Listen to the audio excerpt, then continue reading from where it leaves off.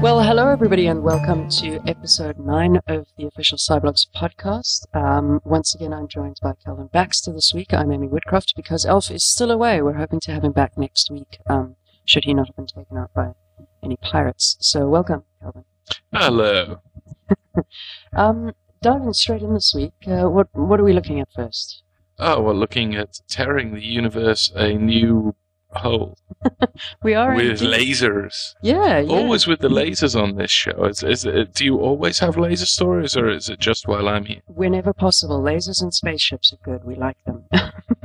But yeah, this is really interesting. So I'm sure everybody remembers when they started up the Large Hadron Collider a couple of years back. People were like, mini black holes, they're going to rip apart the fabric of space-time. Disaster, disaster. Well, some scientists are actually going to do that now on purpose. Chelfyn, want to tell us a bit more about it? Well, yeah, they're just going to take a bunch of very, very powerful lasers, 10 of them, and fire them all into the very, very small space, using a huge amount of energy for a very short amount of time. I think we've got some figures on just how much energy they're going to use. We do. It's 200 petawatts. Now, for people who don't think in that amount of number, the world's energy consumption at the moment is sitting at about 15 terawatts. 200 petawatts is a little bit more than 100,000 times that amount. So, but it's one trillionth of a 1/16th of a second? No, 1 trillionth of a second? It's in the realms of a trillionth of a second. So, yeah, but 100,000 times the world's annual energy consumption. Yes, less than trillionth of a second. It's fairly impressive. And why are they doing this? In the hope, basically, that they'll tear apart space-time and get a chance to have a look at what comes out. Indeed. Yeah, so we'll point you guys to the link on the whole article should you want to get to know a lot more about this. But the whole idea is basically that they're looking for what they call ghost particles, which is basically the idea is that at the very fundamental levels of space, particles pop in and out of existence all the time, and they borrow little bits of energy to do that, and then sort of give that energy back when they annihilate each other and pass out of existence again. And the idea is that this laser could hold them apart for enough time for them to be detected, which is a pretty cool idea. And this is the physics that goes on just basically on the surface, just outside the singularity of a black hole. Yeah. This is Hawking radiation. Absolutely. That we're talking about here. Really interesting stuff. So they've got the prototype lasers are now being built in the Czech Republic, Hungary, and Romania, and the idea is to see them commissioned in 2015.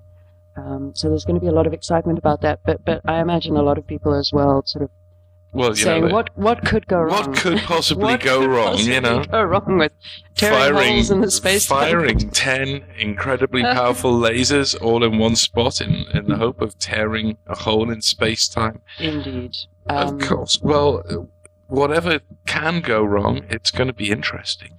Absolutely. And you know, if it becomes Cthulhu and the Elder Gods, we're okay. We're prepared for that. Absolutely. Bring them on. Yeah, bring them on. Right, well, moving on to something slightly more prosaic, but nonetheless pretty cool. Boeing, in fact, has set up what they're calling the Orbiter Processing Facility 3 at NASA's Kennedy Space Center in Florida, and they're going to be manufacturing a crew transport spacecraft, the idea being that it'll launch to the International Space Station. So Boeing is now providing space planes, kind of thing. Yeah, and am I allowed to say colour me unimpressed?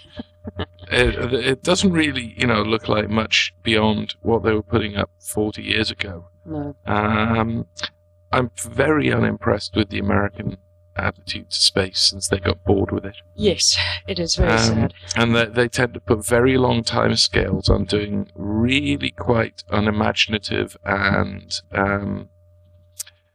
what's the word?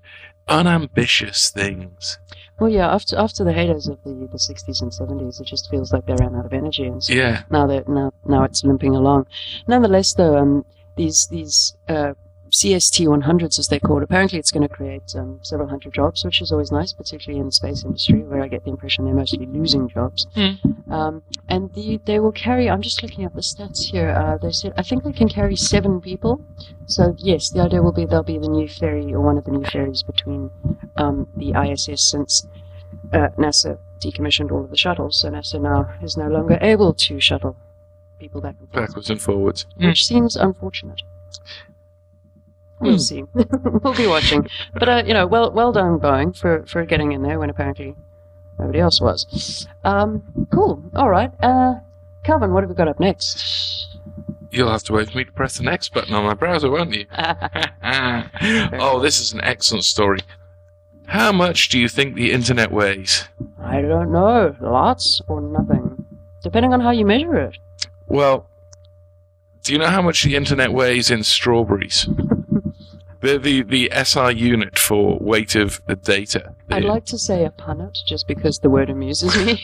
It's less than a punnet. It's a fraction of a punnet. It's approximately, depending on how you measure it, if you're just talking about the information on the internet itself, it's about a strawberry.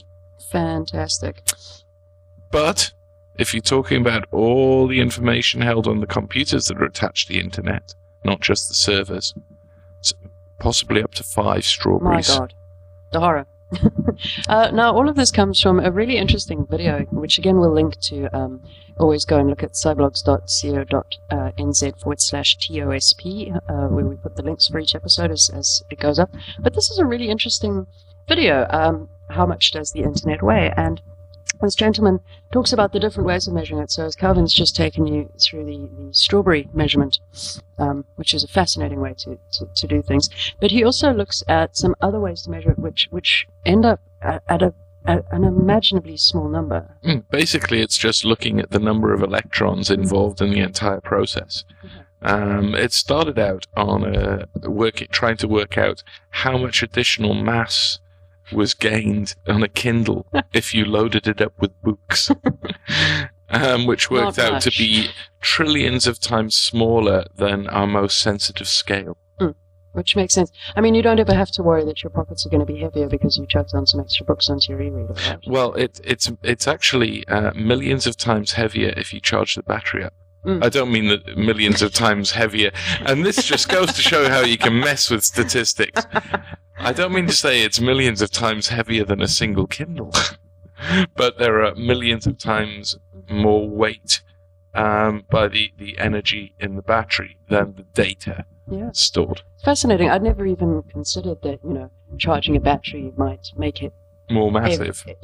Ever so slightly heavier. It's a fantastic concept. So go and have a look at the video. It's certainly food for thought. I have had a couple of people say to me, but what about all the hardware associated with the internet? But there's possibly the argument to be made there that that's not the internet, that's the support structures of the internet. Yes. The internet is the information contained within all of these. Yeah, well, those support structures are constantly changing. Exactly.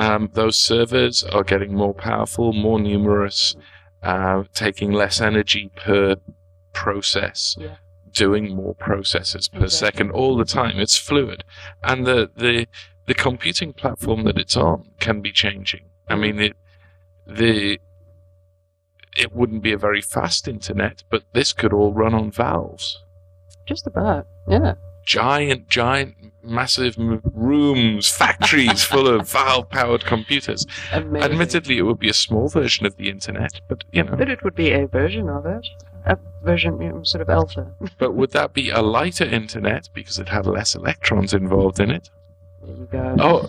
Although it may be a heavier internet. It may be a heavier internet because valves would have a lot of valves. Not just the valves themselves, but all the electrons flowing around between the plates on the valves would number more valves per more electrons per transistor effect going on. My. So a fun story, certainly something to go and ask your friends, see what they think.